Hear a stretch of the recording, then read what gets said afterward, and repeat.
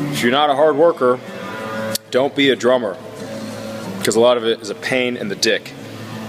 You just gotta move a lot of shit, and it's a lot of maintenance. So today I'm gonna take out all my drums, and there's a bunch of crap on them. I'm gonna use some Goo Gone and try to clean them up a little bit, because I was looking at them the other day in the sun and they just look horrible. So some days you gotta face the music and you gotta clean your gear. So I'm gonna do that today, but I just want to show you a little bit what I'm working with here, the storage unit. Well, I found a flashlight, so I wanted to kind of show you a little more. It's better lighting. So, you know, just show you some of the things you'll run into. I mean, this is a $400 fog machine. It's busted because these damn jacks on the side get kicked by people and they don't work anymore, and you got to send it into the factory, and it's just a fucking pain. So that might be scrap. I used to work in a machine shop for 5 years, and number one goal, you don't make scrap. That means you don't fuck up a tray of parts, and that's worthless. So we might have to scrap that. So that fucking sucks. But whatever. That's the new subwoofer. It was pretty on the first day. Now it's all messed up, but it fucking works like a goddamn champ. Trap case. More drum stuff. Extra fog juice. Various extra drums in the back. That's all studio gear. I don't want to open it up. Old busted DM5 modules that I bought. Old cases, more cases, guitars, you know, just a bunch of shit. This is our drum riser. It's badass. Made by Joey Ancona of our band. Some other speakers.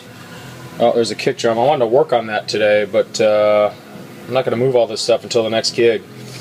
So, a bunch of stands, just various crap. Yeah, I just want to show you guys, there's just a lot that goes on behind the scenes to be, oh yeah, there's a DM5 right there, there's one of them. I got two that don't work right, and not digging on the DM5, it's a badass unit, it's just they get old and they get fucking glitchy.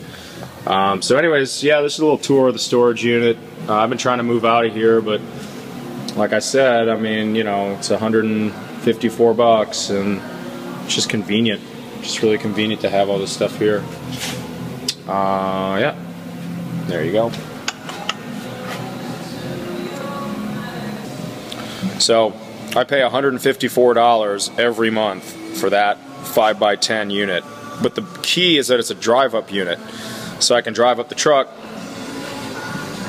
right to the door and load it all in. So, you know, I pay for convenience. For right now, you just got to make it work. So that's what we're doing, man. Storage unit. Got to have it. I've had one pretty much most of the time I've been in LA, and tried to get rid of it last week. Took one trip. I was going to put most of the stuff in my living room, and I said, you know what? That is just such a pain that I'm just going to keep this unit for a while. So keep stuff safe too. So you don't want a lot of stuff in your place.